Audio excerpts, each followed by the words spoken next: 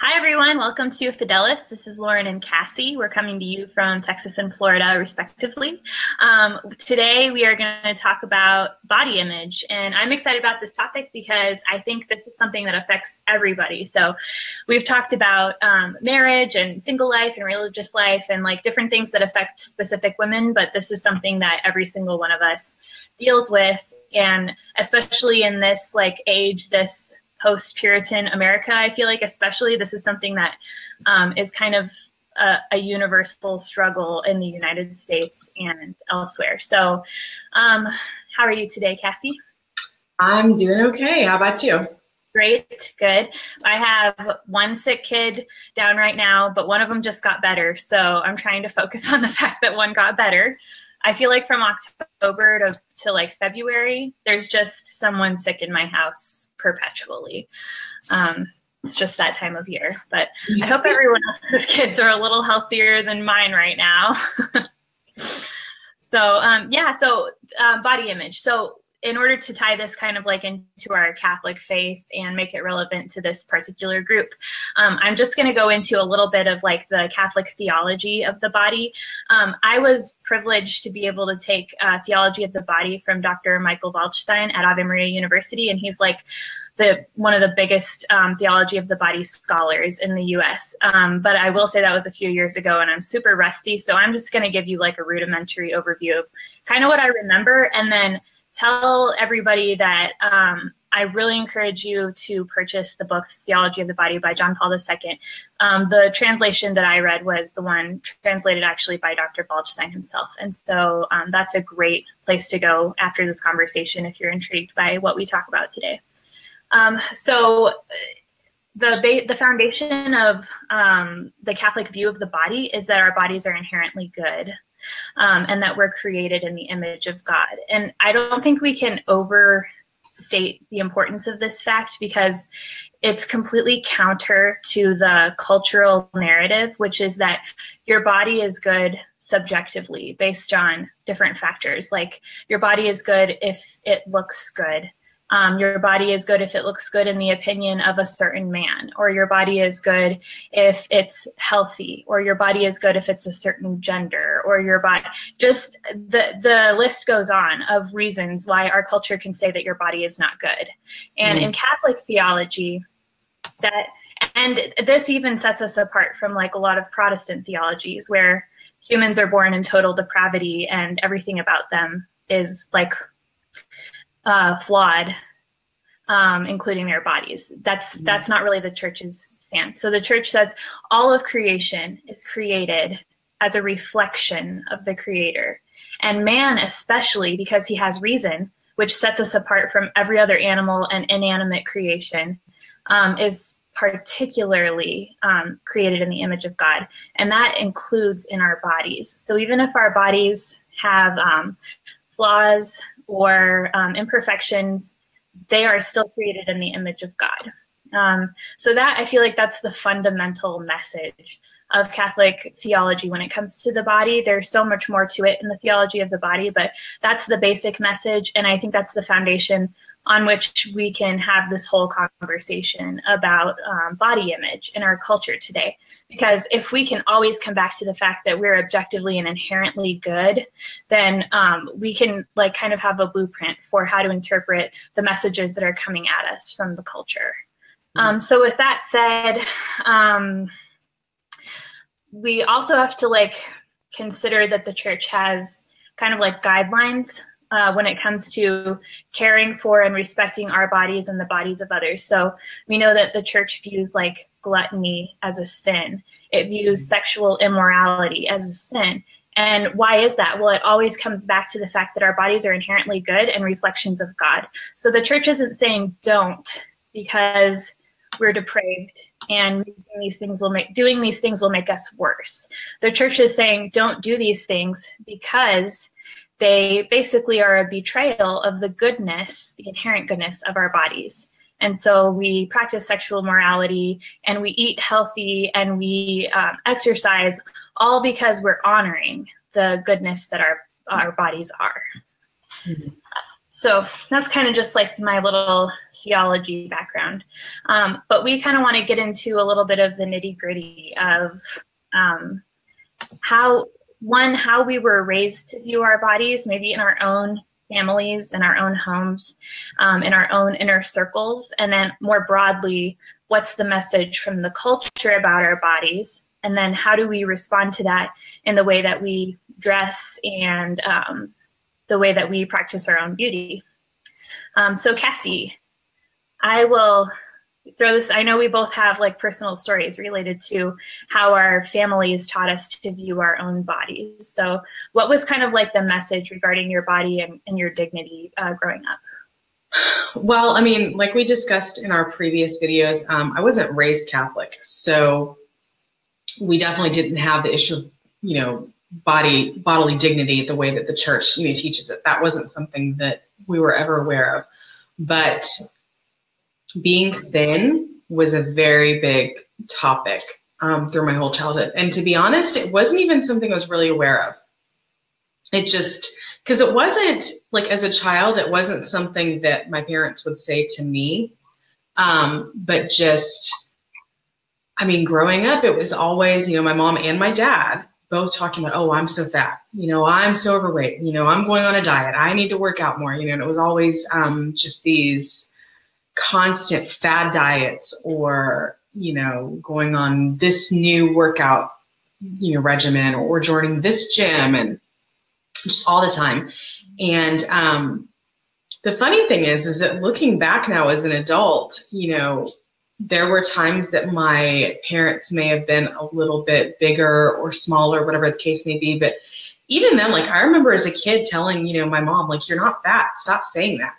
Mm-hmm. Because they would say it all the time and they weren't, but that was the culture in my household, was this emphasis on weight all the time and appearance. And then I think it was around middle school when I started going into puberty and developing and getting older. That was when it started to be more directed towards me. Like if I put, mayonnaise on a sandwich, I remember my dad saying this one time, you might as well just smear that all over your hips because that's where it's going to go. And it was like, obviously now this is 20 years later, I still remember it. So it stands out. And my mom would say things like I'd be in high school about how I needed to watch what I was eating because I've started to gain weight. And I was a size 5 in high school. I was a size 5.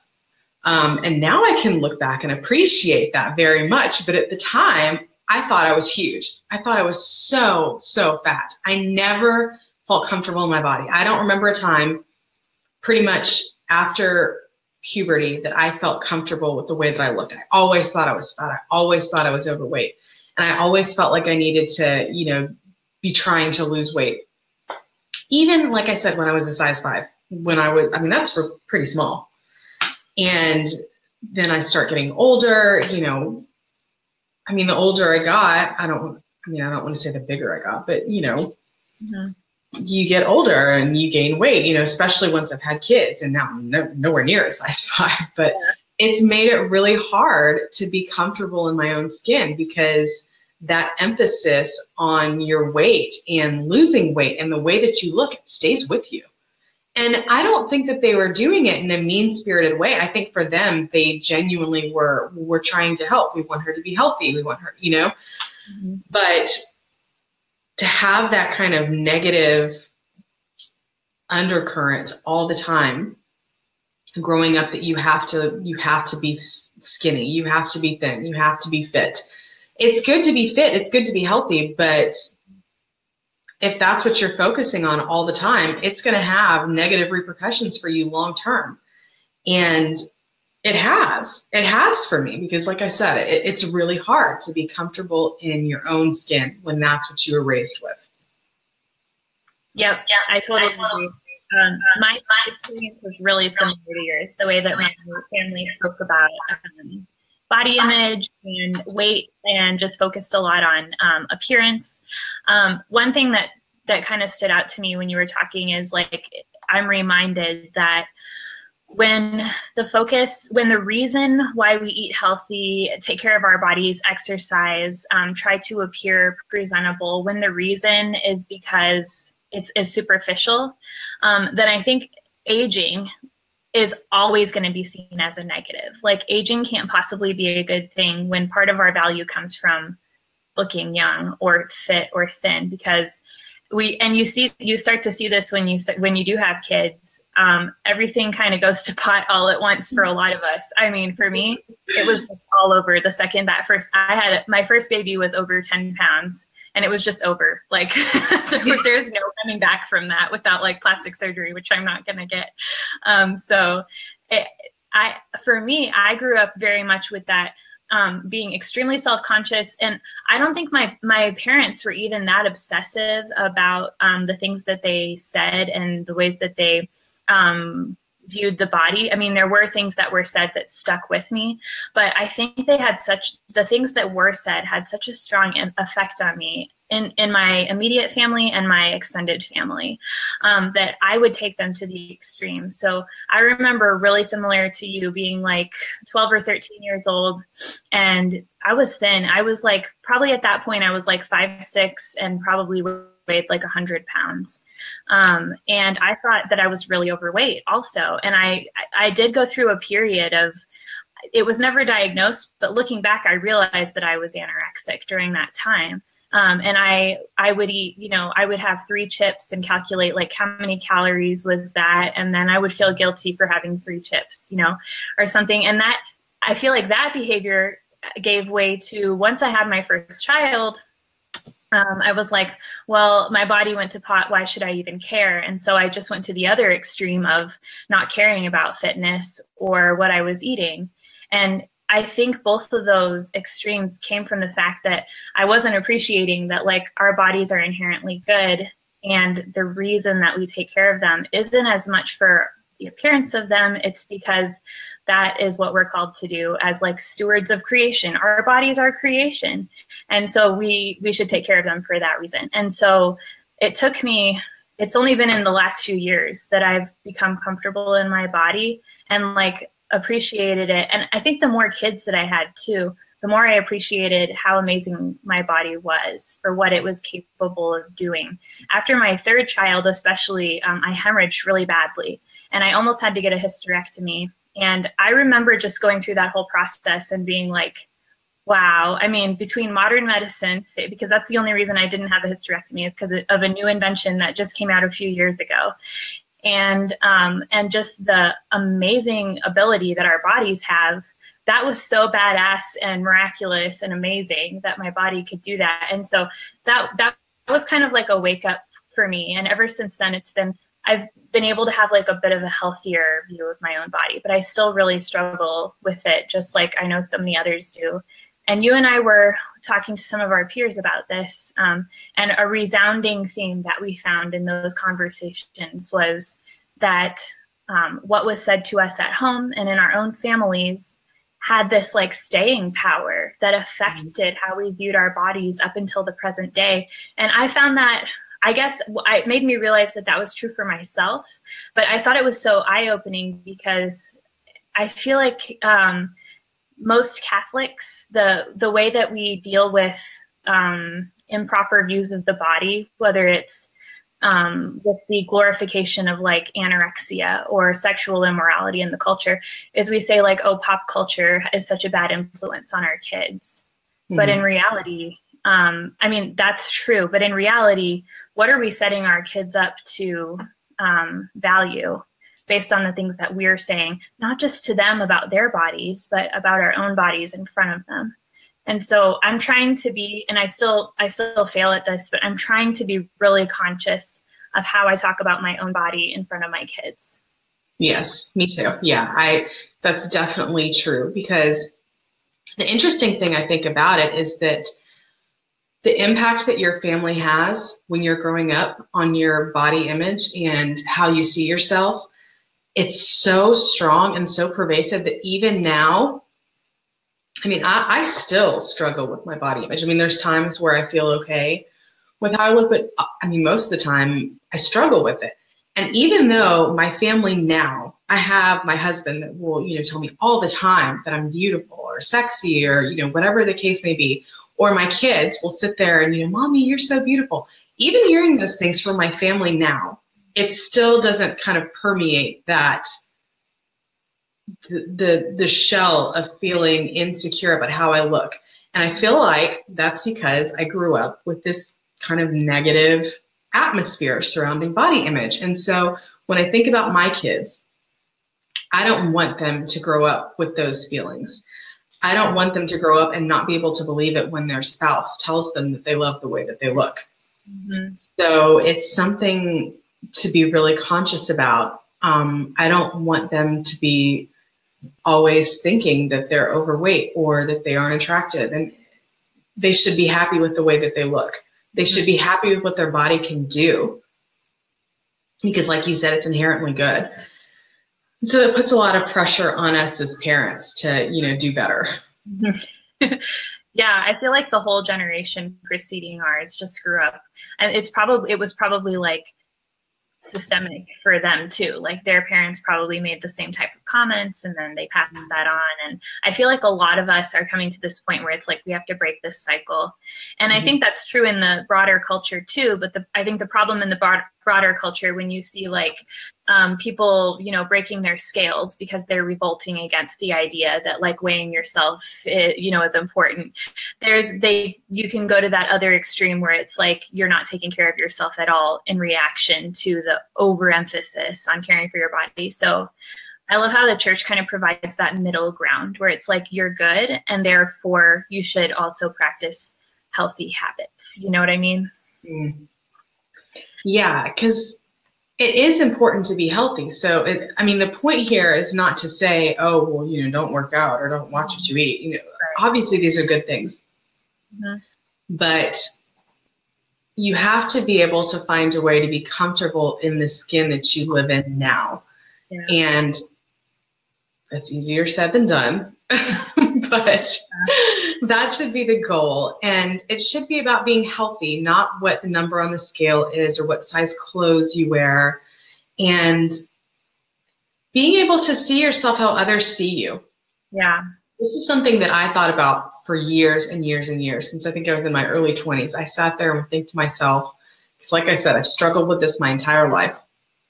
I would think to myself, I wish I could see myself how other people see me, because I know how I feel. I know how I look at myself in the mirror. How do other people see me? Right. I have a feeling it's probably different and a lot better, but it's hard to do that. It's so hard to look at yourself and see yourself the way other people do.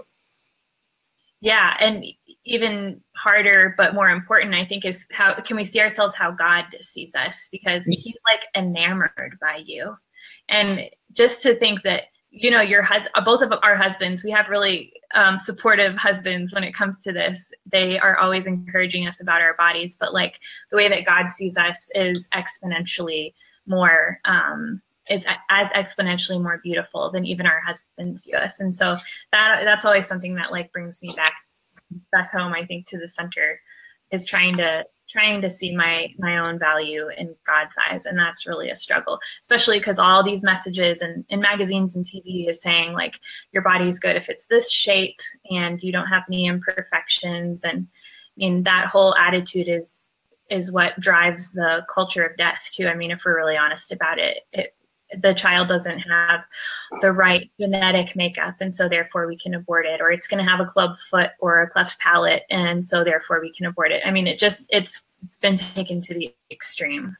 Or even, even after that though too, like look at the movie Me Before You. I feel like I'm going off on a tangent, but no, I hate that's an example. You get into a car accident or whatever the case may be, or, you get some kind of disease or condition or whatever the case may be, and now you're living with a disability. Oh, well, hey, go get euthanized, because it's better to be dead than it is to be disabled.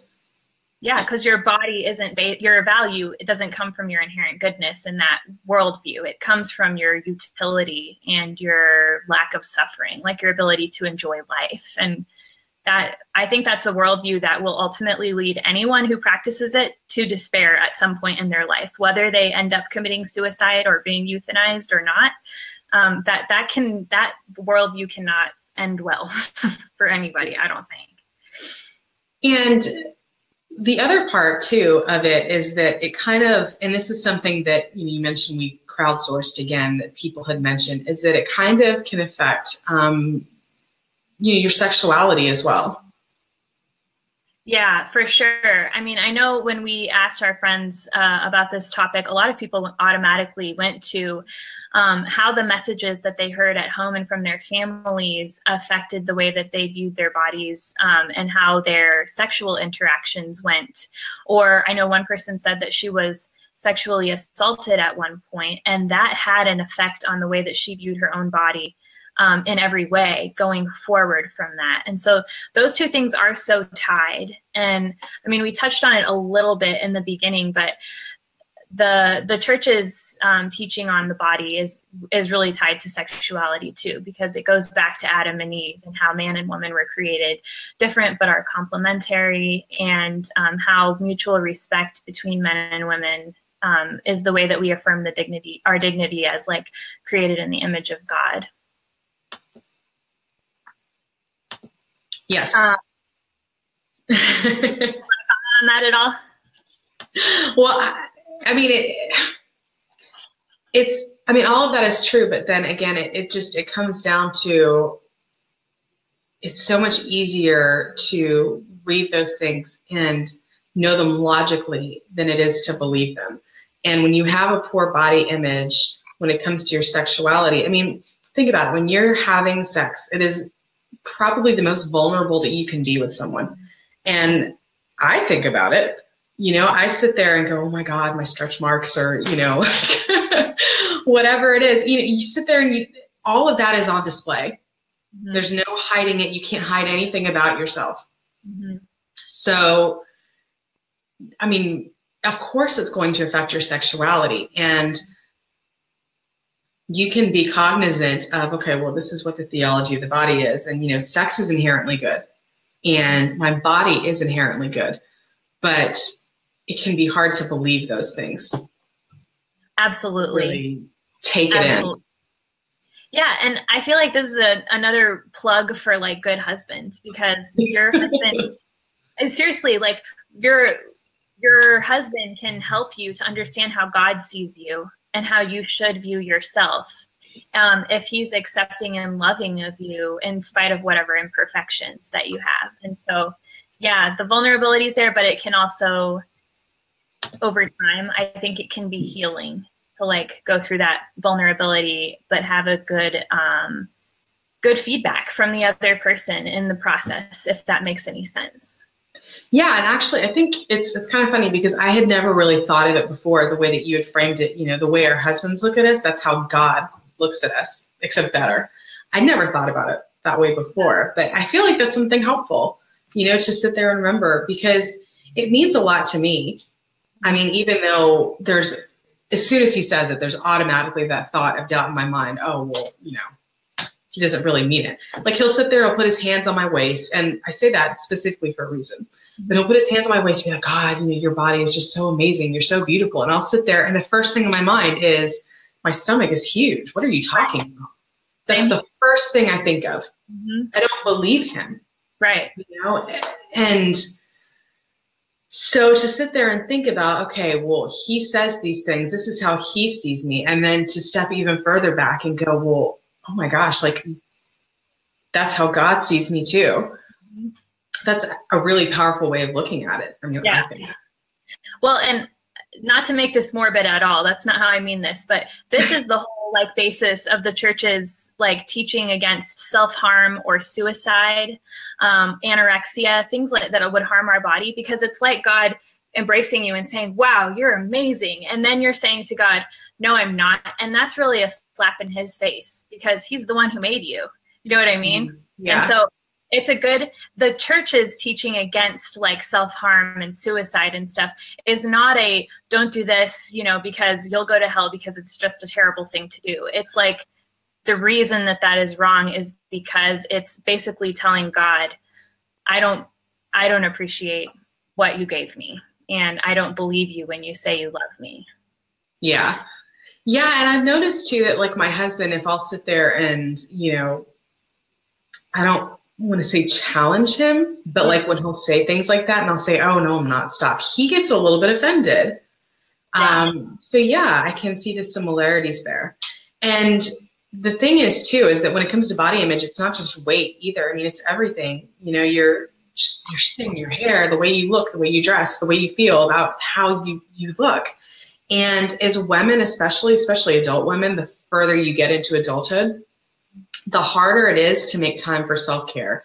And I think that's because a lot of women kind of tend to take everything on themselves, and we're always wanting to give, and do things for other people and take care of everyone else, that we kind of forget to take care of ourselves. Mm-hmm. Absolutely.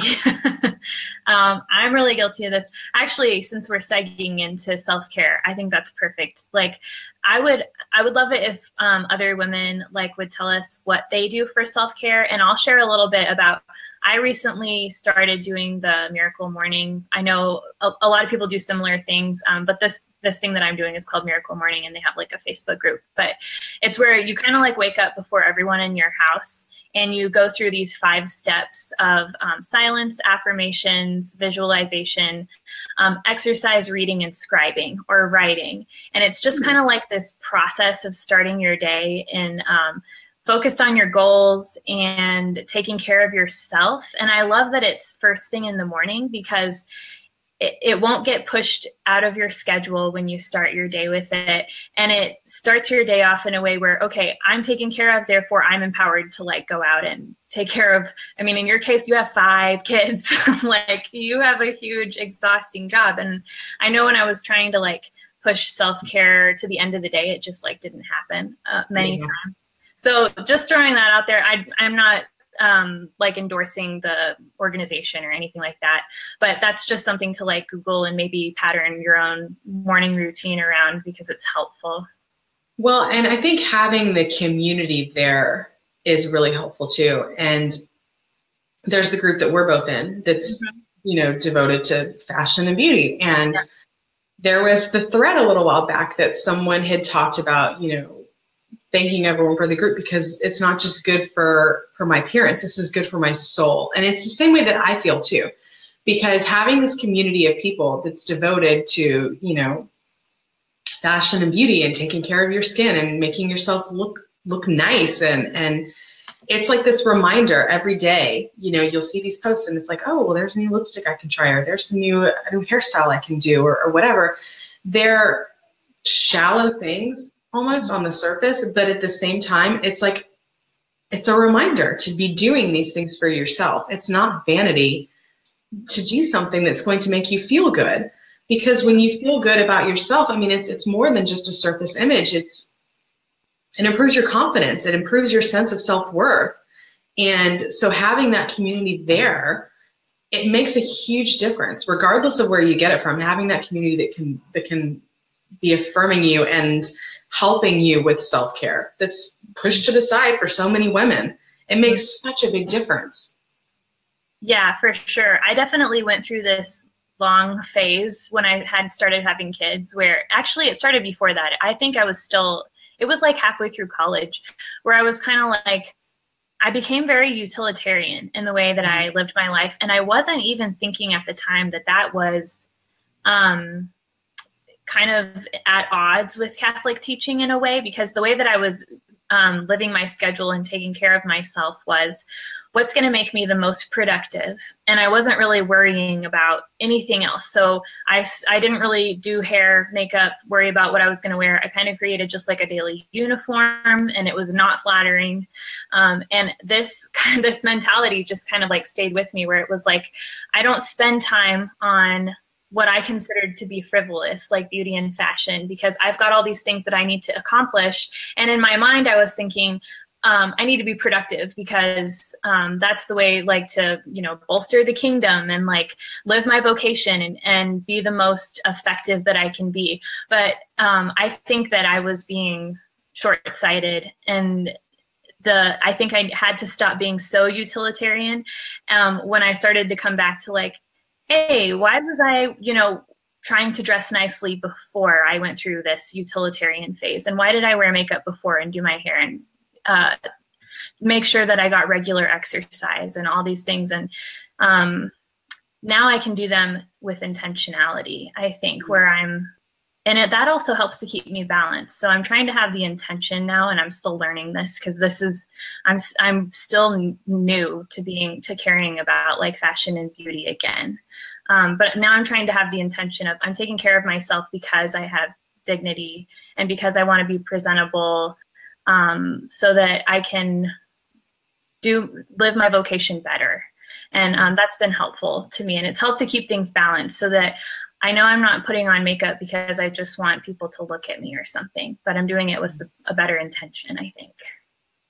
Yeah, and since I've had other people to kind of, bounce ideas off of and get feedback, and it's made me want to do it more, where usually, because like you said, I have 5 kids and I don't want to put in the time and the effort, to do more than I have to. So a lot of times it's, yoga pants and, a t-shirt and sandals when I'm off to run my errands, and no makeup because I don't have time for that.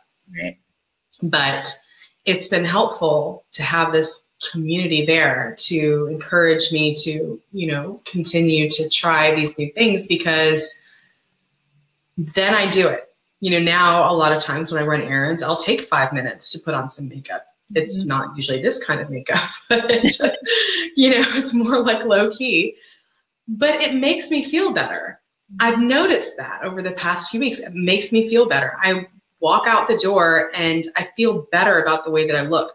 Putting in that little bit of extra effort for self-care makes such a big difference. Even if you're not at your goal weight, even if you have stretch marks and cellulite everywhere, putting on a dress that makes you feel nice, or a little bit of BB cream and, a nice lipstick, it goes such a long way. It really does. It makes a huge difference.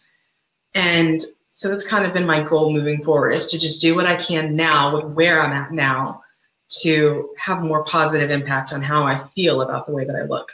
Yeah. And hopefully it's, noticeable to other people, not just me. You always look amazing to me, but my husband, when I first started like trying to care about beauty again, he was worried about me. He thought that, because I think I tend to get obsessive about things, and I think he thought that I was getting into some kind of like obsessive phase where I hated my body, and so I was trying to change it or something. And I was like, no, I'm just trying to like be more conscious of the way that I'm presenting myself. And over the next few weeks, he started to notice that it was affecting my own confidence when I would put on makeup or try to pick out an outfit and not just put on my normal workout outfit that I used to wear every day. And he started to make comments like, wow, I can see that that you're enjoying this and that it's good for you. And so I think it was kind of changing my demeanor too. And so it did have that positive effect. But I'm glad that the group that we're in is Catholic, because it's easy to go down that rabbit hole of just becoming obsessed with beauty and makeup and stuff for like the wrong reasons. And so yeah. Well, it's not even about like makeup and, like having to get dressed up, because what you do to make yourself feel attractive or to feel confident, that's going to be different for each person. Right. And it could even just be, when we're talking about self-care, it's not literally, okay, well, I have to put on mascara and foundation and lipstick every day. No, even something as little as washing my face twice a day, that's an effort. I'm not even kidding. That is like an actual effort. I have to make myself do it, especially at the end of the day, because I do not want to. I do not want to. All I want to do is lay down and go to sleep. Mm-hmm. But even just taking care of your skin, or reminding yourself to take a shower every day. Mm-hmm. Any mom out there can probably identify with that. Reminding yourself, hey, I need to go shower, and taking the time for that. It makes a difference. It really does. Like, just taking that time to take care of yourself and no one else, even just basic, I'm going to wash my face tonight. Right. It makes you feel better. It makes a difference. Yeah, it's just starting with 3 or 5 minutes of self-care and then seeing how you feel and how much you want to add after that. But yeah, just getting that minimum in there has been really helpful to me. the last question that I had was, why do we put effort into beauty and fashion from like a Catholic perspective? And I think that we've pretty much gone over that. Yeah, well, from a Catholic perspective, I think, I mean, sort of a different kind of, I don't know, segue, is that it can be hard in Catholic circles, because on the one hand, you have the judgy McJudgersons that are, you know, oh, well, you know, you can't wear cap sleeves, or Right. women shouldn't wear pants. Yes. Let's remember that, no pants, right? Women can't wear pants. But then you have, you know, it goes too far the other way, you know, where you'll maybe see someone at mass that's, you know, wearing like booty shorts. And Right. so it's, you know, how do you find like a healthy middle ground where you're being respectfully modest, or, you know, while still being fashionable and stylish, as a Catholic woman, respecting the fact that, you know, you're a child of God. And for some people, you know, a wife and a mother, maybe you're not married, but, you know, all the same, you know, dressing the right way for where you are in life, and, you know, crossing the line, making sure you're not crossing the line between, you know, makeup and self-care to vanity, because you Right. can't go too far in the other direction. Mm-hmm. Absolutely. So, I mean, there definitely is the Catholic, you know, kind of culture, depending on where you are, what you get caught up in. You know, like if you go to a more traditional parish, maybe you get the no pants brigade coming after you.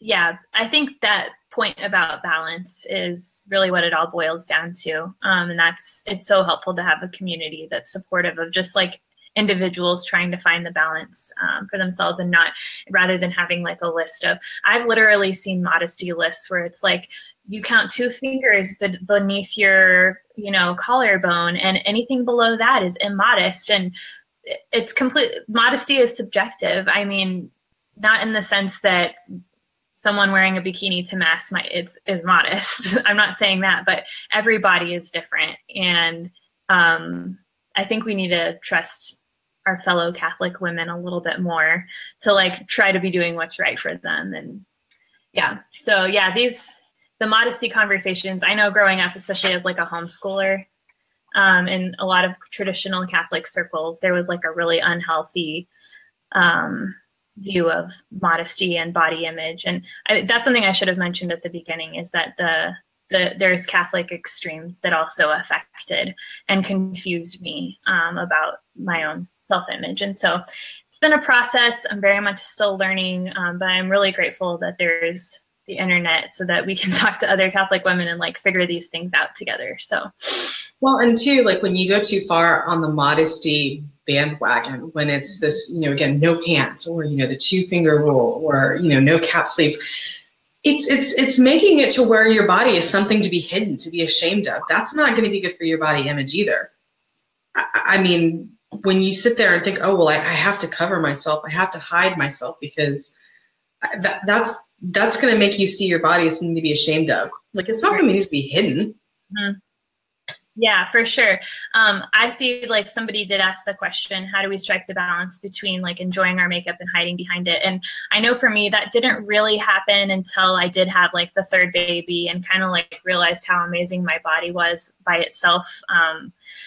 In complete vulnerability, it was just strong and capable. And so for me, that, I don't know, somehow, I don't know how, but that sort of empowered me to be able to view makeup as like a way to enjoy.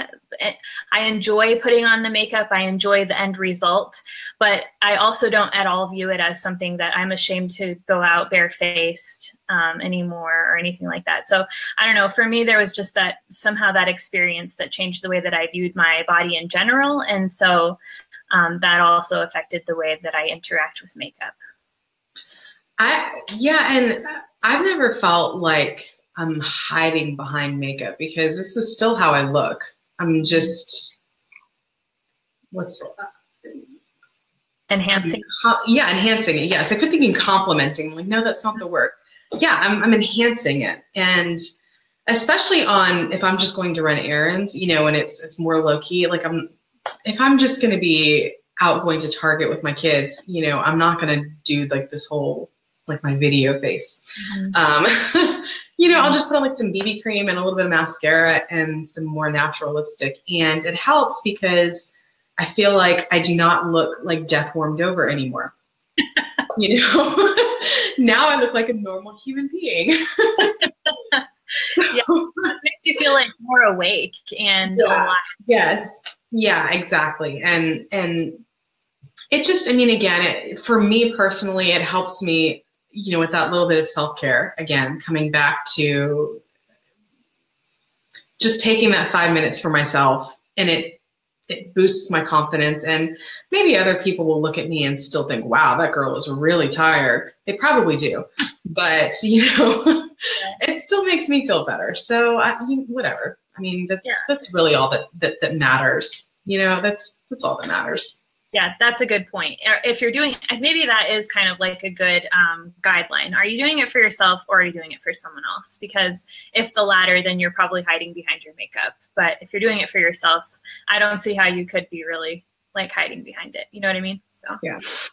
I think we're gonna wrap it up there. Any last thoughts, Cassie? No, I think we covered a lot of good ground. Yeah, and we'd love to continue this conversation. So one thing, leave comments, ask questions. We'd love to interact. Share our video if you feel so inclined, like our page. And also, if you guys have suggestions for videos that you would like to see, please feel free to message us or comment on a video and let us know, because we don't have like an editorial calendar where we have all the videos planned out for the next year. We just kind of like wrap up every video every week and then say, okay, what should we do next week? And so suggestions are totally welcome. That's the way we roll. So please feel free to make a suggestion or send us like a book topic or something that you would like us to talk about, and we will do that. So from Cassie and I here at Fidelis, where there's no right way to be a Catholic woman, we will see you guys next week, and have a good one.